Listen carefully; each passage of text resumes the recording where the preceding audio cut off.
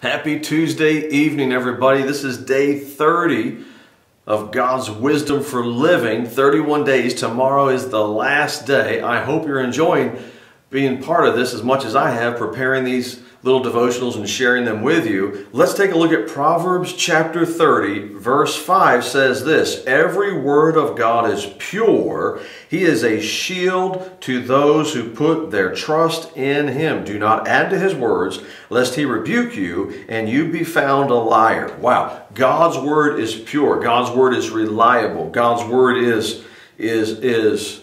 absolutely authentic, absolutely real, absolutely needing no change whatsoever. Right there we see, do not add to his words. God's word is sufficient all on its own.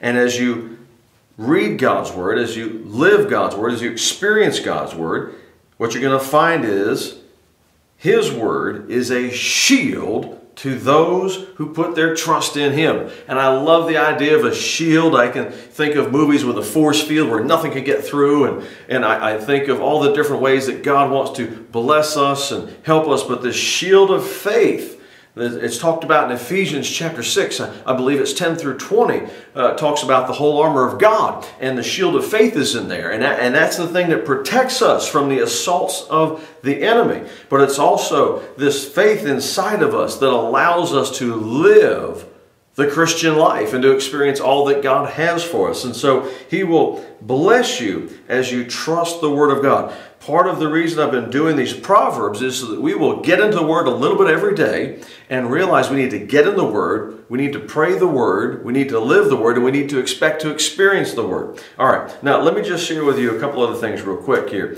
Verses 7 through 9 says this: "Two things I request of you. Deprive me not before I die." So the writer is saying, these two things, please, Lord, grant me these two things. What are these two things? One thing is remove falsehood and lies far from me. That's the first thing. So don't let me be a liar, and don't let liars be near me. What a wonderful idea. How awesome will it be if God answers that prayer for each of us, that we would not tell falsehoods and those around us would not tell falsehoods about us. That would be great. And that they would actually tell us truths and not fictitious things and not sensational things and not lies, but actual truth. So he's praying for that. And then the other thing he says is, "Give me neither poverty nor riches. Feed me with the food allotted to me, lest I be full and deny you, and say, 'Who is the Lord?' or lest I be poor and steal and profane the name of my God." His prayer here is, God, I want to be an honest person. I'd like to be around honest people. And Lord, I pray that you know what I need and you know what I can manage. So whatever poor is to me, please don't make me do that, because I might do something stupid. And Lord, don't make me too rich for myself, whatever that means for me, because I might be stupid and deny you.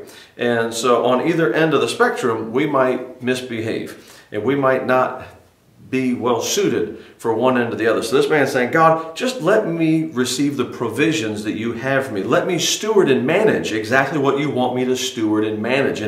And the reality is, if we would learn how to steward well, manage well, the gifts, times, talents, treasures, resources that we have, the Bible says, well, he'll bless you with more. But and sometimes more is more, and sometimes meaning, you know, maybe you get to manage a paycheck of $1,000 a week, and now God lets you manage a paycheck of $1,200 a week, and then he lets you bless and manage a paycheck of $1,500 a week. But other times it means, I want to bless you here, and you're going to manage this thing over here, and now I'm going to let you manage this thing over here, and hey, there's a new gift or a new talent or a new desire I'm going to put in your heart, and now you get to go be a blessing over there, and you get to be a blessing over there.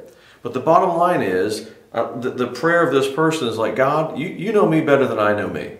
So help me to be honest and help me to walk in contentment in this life. I'm going to do everything I can to be a good steward and a good manager, and I'm going to try to increase and give glory to you and put you first in everything I do.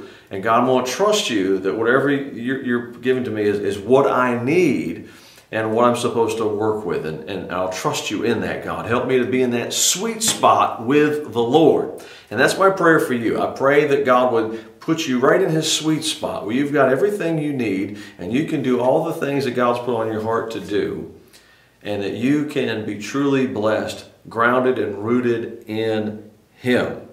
Amen? God, I pray you bless every person under the sound of my voice right now. Help them to hold on to your word. Help them to anticipate your word manifesting in their life. And God, right now, we count our blessings and we say thank you in Jesus' name. Amen. I'll see you tomorrow for day 31. Wow.